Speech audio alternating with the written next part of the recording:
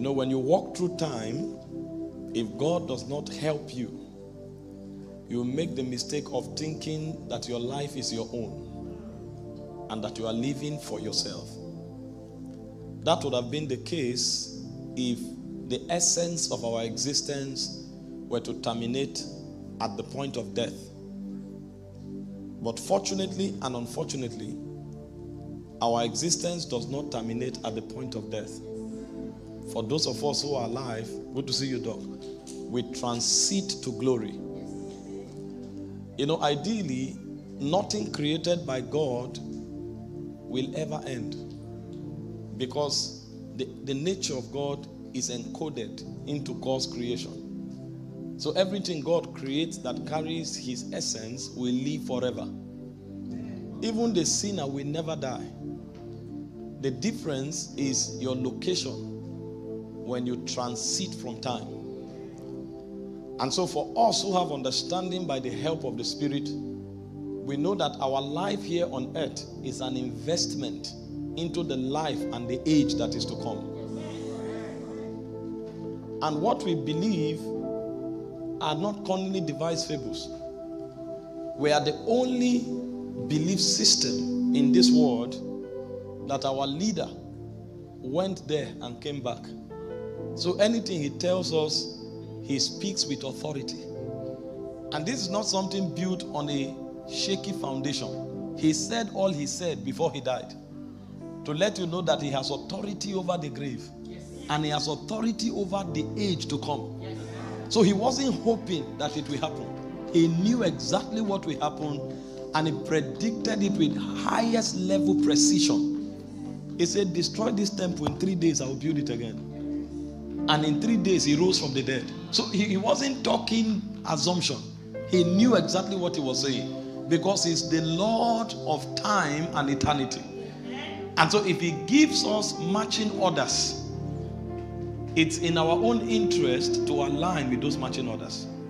And so when we glean from the pages of scripture, one of the things we discover is that the true meaning of life is not in the multitude of your possession.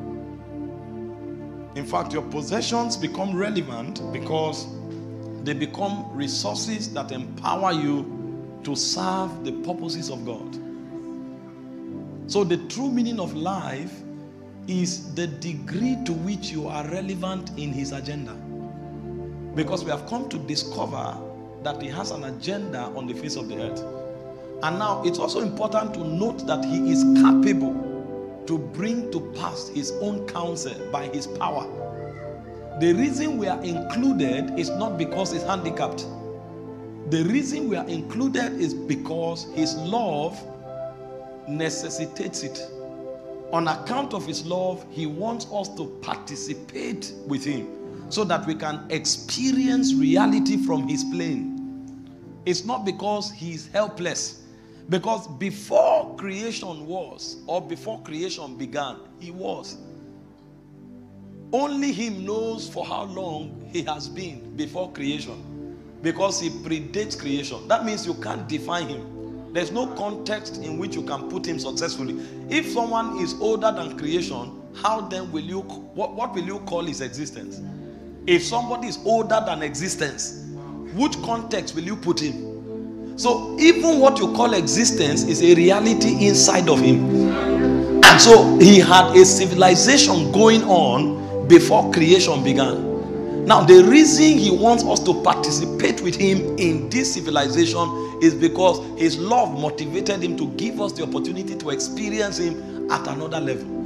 And so it's a privilege for us to be part of God's agenda, but we must realize it and commit ourselves to it, because it's in our commitment that our existence will have meaning and relevance. Glory to God.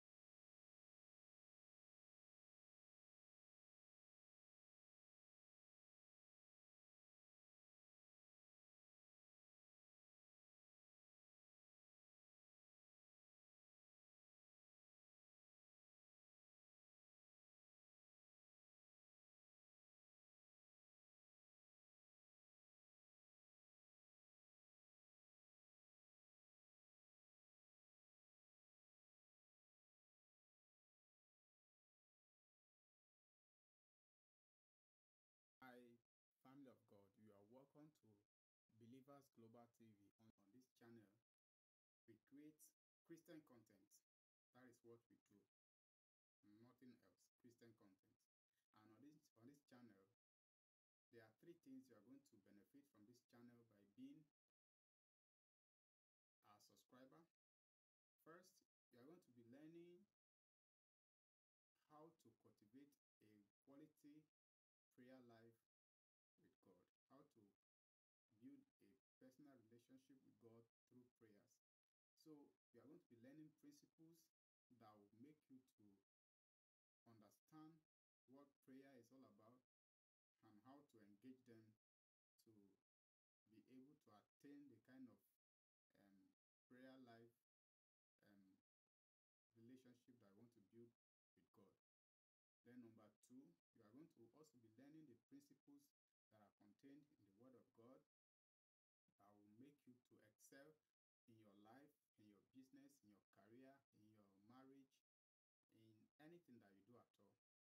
Then number 3, you are also going to be learning the principles of how to live in your immediate environment, like relationships and so on and so forth. So, believers, what are you waiting for? Subscribe to this channel if you're a believer, turn on the notification bell, and also like this message if you're a believer. Do like it. We are advancing the kingdom of God here. So without wasting much of our time, let's get into the message of today.